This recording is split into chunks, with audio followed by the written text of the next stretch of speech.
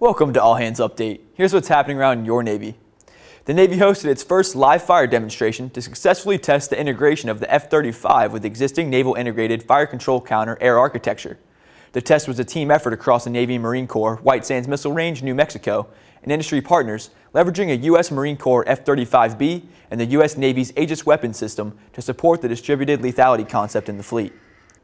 New Mexico's most populous city is hosting the Navy during Albuquerque Navy Week to coincide with the New Mexico State Fair. Navy Week events draw thousands of attendees to participate and create dialogue between sailors and local residents, bringing awareness about the Navy to areas that do not have a large naval presence. September is Suicide Prevention Month. Remember, one small act can make a difference in the lives of others. To show your support, visit the NPC website to create your small act selfie. Be there for every sailor, every day. You can read more about what's happening around your Navy at Navy.mil.